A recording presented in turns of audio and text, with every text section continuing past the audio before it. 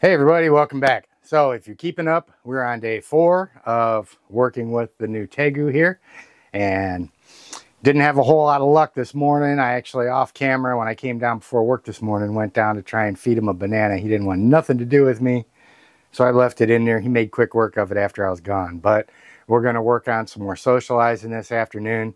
And of course, we started making some videos with this fella back here. His name is the Dude. He is our marble platinum reticulated python, and we've got to clean his cage out, so we're going to go ahead, pull him out, get him soaking. He just shed, so we get him out real quick, and then we'll go ahead and move in, start working with the Tegu, and see how he does today on Intrepid Exotics. Whether you're a lifelong keeper or just getting started, help us encourage responsible keeping, conservation, and public education in the interest of keeping our reptiles safe and healthy as we protect them for future generations. You're invited to spend time with us as we experience these awesome animals together on Intrepid Exotics. Now you guys may remember when we first got this fella, he was a little bit nippy, a little bit unhappy about people. So we are going to see, I've had him out a couple times since then, but we're going to see how he does here. And this is something too, if you've got a snake that you're really unsure of, going in and taking the glass out like that can be a little risky. You got to make sure that they're not going to want to pop your fingers and so forth, especially if you're holding the glass. That can be kind of a bummer. So you guys should probably be able to see the mess he made.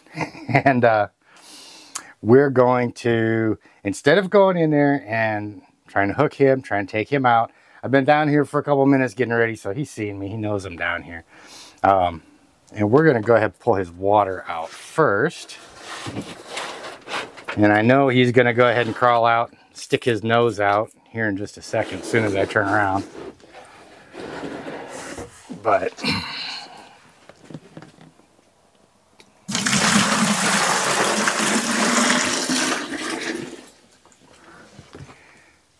his water off to the side. Oh, better not set it on the lid. Okay, bud. Time for you to come out. Let's see, which way do we want to take you out? We want to go this way. And since most of his body's over on this side, right there, just want to go in, do a little tap. I want to try and get his head moved over quite a bit because I got to reach all the way back to the back of the enclosure. Get him like that. There we go, bud.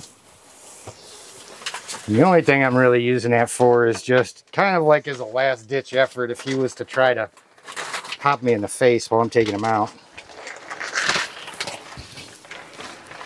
Oh, we got him running. Get out of your paper.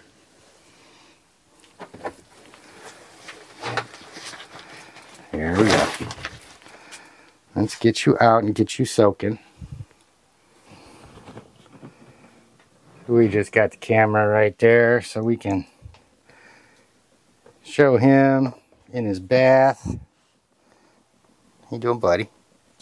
Okay, so again, we've got another day with our friend here. Let's see how he's going to do for us today. Get his food bowl out of there. Looks like he wasn't thrashing around in there too much today.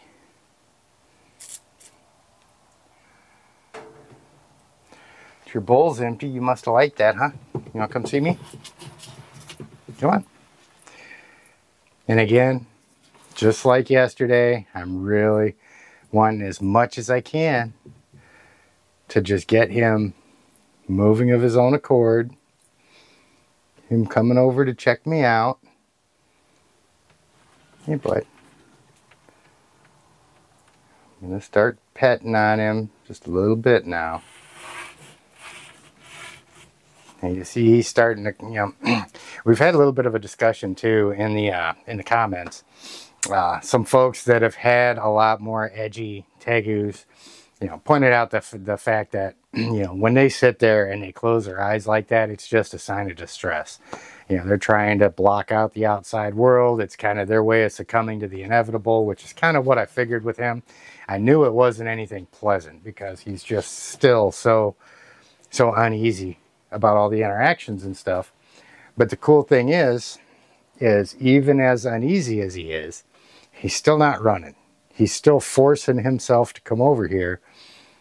You can tell it's kind of against his better judgment. He doesn't know what to think yet. But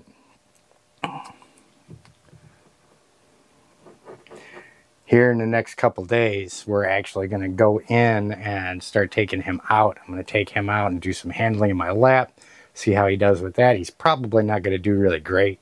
And then we'll end up moving him over into the other enclosure over there.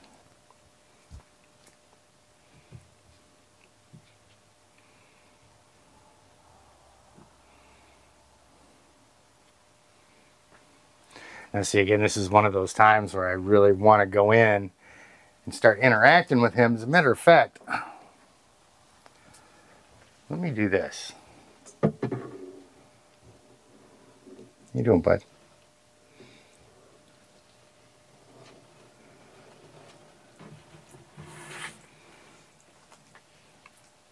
Now, one thing about his behavior that you really got to watch, as you can see, when he starts to come towards me, he's got an aggressive way about him. And somebody had mentioned, you know, that just like we talk about, we got to trust them in order for them to trust us and all this other stuff, and how pulling back might make them uneasy. But when they've got clear body language that says, I'm getting ready to bite you, you don't just leave your hand there and let them bite you. You know, it is kind of a dance back and forth, and you've got to build that up. And you get to the point where you can trust them, you can be reasonably sure that they're not going to get you. Ain't that right, bud? Let's go in while he's got his eyes closed. Now see, you can see his breathing speeds up when I start touching him. But this is progress. This little bit right here. He's sitting there, he's got his eyes closed, he's not hunching his back up, he's not opening his eyes or trying to get away from me. And all I want to do right now is there. He's had enough. Come on, bud. Come on. It's okay. And see, when he tells me that he's had enough, I back off. I let him know that he's not going to be forced into anything, you know.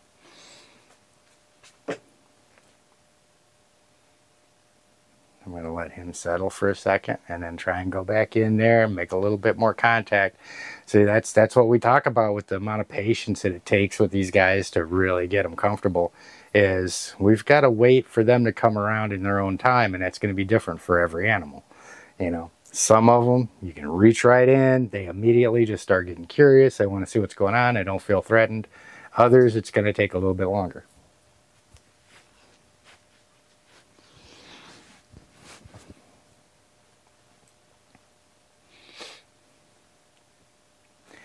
But I will say this, you know, when you're working with these guys, there is no shame in taking precautions about getting bit. I don't care how big, how tough you are. Stitches are stitches. You know, severed tendons are still severed tendons. And, you know, although, you know, he's not got a terrible bite. I mean, it's not like croc monitor bite because, you know, only the front teeth in their mouths are really pointed. Since they're omnivorous, you know, their front teeth are more designed for catching and holding prey, and they've got almost like molars in the back because they eat a lot of vegetation too, which is something that you'll see in, you know, animals that eat vegetation. So it's not like his bite would cripple me or anything like that, but we still want to avoid it. Now, while I've been sitting here bumping my gums, he rested his head back down again. So we're going to try and go in. Just touch him on the back of the head. And you can see he's still kind of anxious about this because his respiration increases when I'm touching him. But it's all just baby steps. And the reason why I'm so optimistic about this guy, and, you know, and thinking that within the next week or two we'll be able to get there, is that yesterday I couldn't do this. every time I touched him yesterday, he'd back away, he'd come at me, he tried to bite me that one time, he'd start raising up, and haunching up and arching that back and everything like that. So from yesterday till today, we're making progress, because this whole time now that I've been explaining this part, he hasn't moved. I'm just rubbing his back, and he's starting to get accustomed to the idea that, okay, I'm going to be okay. And then he gets up, he starts to pull away, I back off of him. I said, okay, just, are you good? Settle back down. And he settled back down a little bit quicker this time. His head rested back down there again. Of course, you know, he's wanting to bask and everything. So part of him is still like, dude, I just want some heat. Leave me alone. But what I'm really waiting to see is for him to stay relaxed like that and to keep his eyes open for a little while. I want him to start seeing me and then not reacting so much to my hands. So it's one of the reasons why I'm talking with my hands like this, is because I want him to be moving, and I want him to start getting accustomed to seeing that motion, start seeing my hands, so it doesn't freak him out, so he doesn't think that there's, you know, an opportunity to bite something when he sees them. So once again, just gonna go right back in. There you go, buddy. A little bit more. It's not going to take nothing but a second here, and he's probably going to start coming back up.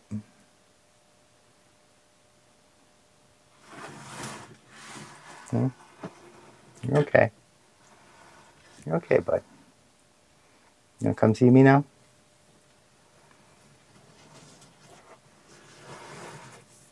You want to come see me now?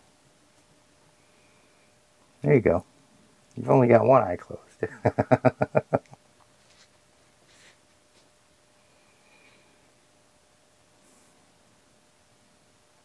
you go.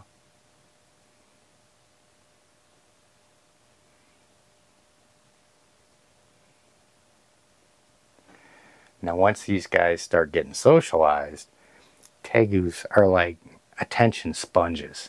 And they love the attention, they love the interaction. It's the whole reason why he's, you know, it's the whole reason why he's not running away from me, is because their natural disposition is, you know, they're really interactive. That's why they will make such awesome pets for folks. But like I said, based on some different circumstances, based on how they may have come up, what they've had to deal with, how much exposure they've had to people, you know, they may, you may find one that's a little bit more wild than another one.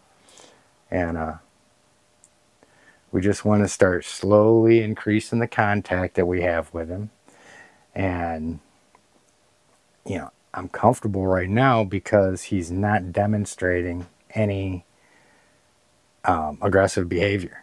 One thing that you'll notice with lizards is when they get comfortable, when they start basking, they'll sploot those legs out. You're good, bud. You're good. See? You're okay. See, and he had that 1 second there where he opened his eyes up and was just sitting there with his eyes open, letting me rub on him. So again, just in that few minutes, there's a little bit more progress there. But like I was saying, you'll notice with the lizards, you know, when they start getting comfortable, them legs extend out, they get their bellies, you know, flat against the ground. And, you know, he's pretty much there with his, you know, legs all kicked back behind him and so forth. So we're just going to continue doing this here for a few minutes. And see, your eyes are open.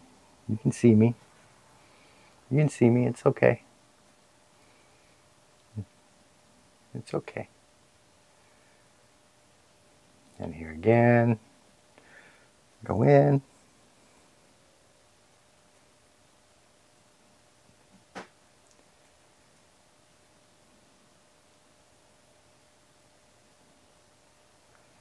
And get used to that contact.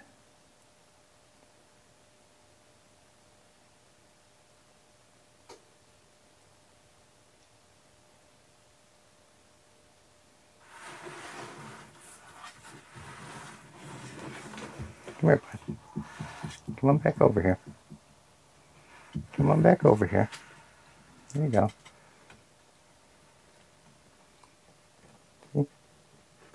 Good boy. Good boy. And as long as he keeps coming back over here like that, I'm going to keep interacting with him.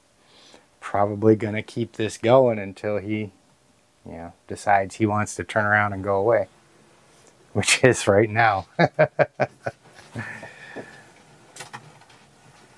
Are you done with me, bud?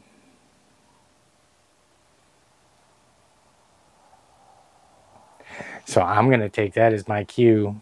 He turned around, showed his tail to me. I'm just going to go ahead and respect his space right now and take that as he wants to be left alone. He wants to bask. And we're going to go ahead and leave it at that. So it's really cool. I'm really excited to see how much he's calming down a little bit. I know it's baby steps, but in lizard terms, that's really a pretty big deal. Like I said yesterday when we was working with him, I couldn't get in there and touch him without him almost immediately reacting to it. Now today, even sitting up here and basking and all that stuff, so he's warm. He's not lethargic or anything like that. So that's not the explanation. He's starting to open his eyes a little bit and become a little bit less reactive. And it's just this little bit over time where, you're still on point. You're still paying attention to them. And at this point, when they start moving towards you, you still got to be cautious and not just leave yourself out there. In a lot of cases, it's, you'll see, working with monitor lizards, the young ones and stuff, where you go in and you kind of let them, you get up underneath their chin and you start rubbing them and stuff and you start getting them used to that. Well, when you're dealing with a larger lizard like this, you really got to be a lot more careful because there's potential for a lot more damage when they bite you. And there's no shame at all with being cautious. It's not that you're afraid of the animal. It's that, we're not going to sit here and stab ourselves in the hand with a pencil. Just like we're not going to stick our finger in a light socket. Just like we're not going to stick our finger in a big lizard's mouth. So it's kind of just common sense. And you guys will see as we go here, at the rate that he's going right now. Tomorrow's Wednesday, we're going to be feeding. So I'm going to be bringing him down a bunch of greens and berries and stuff tomorrow. So we'll do another feeding with him. I think the way I'm going to schedule his feeding is like Wednesdays is going to be all greens and fruits and vegetables and stuff. And then I'll give him the meats and so forth on the weekend, feed him the same time I feed Niles. So it'll all work out pretty good. So we'll throw some more greens in there with him tomorrow and sit down here with him while he eats. And that'll be another opportunity to get even more contact while he's kind of starting to associate us with something good. We're bringing him food. So I'm really optimistic about this. So we're going to go ahead and get the dude out. He should be done shedding. I'm going to get him put back into his enclosure and leave this guy alone, let him relax. He did really good today. So you guys have an outstanding day. Oh, and on a side note, before you go, our Saturday night live stream that we do at 7 o'clock Eastern, we've talked about this before. That's coming up. And then after that, we've got the open Zoom call for the paid Patreon members. But this weekend, and I'm going to go ahead and start advertising this, for everybody that's in the live stream, we're going to go ahead and open that Zoom call up to everybody that's on our live stream with us. So just so that folks can kind of get a feel for the group and kind of see how the conversations go and stuff like that. Might encourage some more folks to join and jump in the conversations afterwards, jump on the Patreon and so forth. So we think that's a really, really cool idea. So this coming weekend is Saturday at 7 o'clock Eastern. We'll do the live stream, and then about 8:30 we'll cut off the live stream and go into the open Zoom call. That one's going to be for everybody. So feel free to have your animals ready, come in, show your animals off, and stuff like that, ask any questions that you may have. Got a lot of really knowledgeable folks in there, and we have a lot of fun. So I will see you guys tomorrow when we go to feed this guy. Actually, here at 6 o'clock, we have another podcast to go on to. So as soon as I get the link for that, I'll go ahead and post that up as well. So you guys have an outstanding day, and we will see you tomorrow.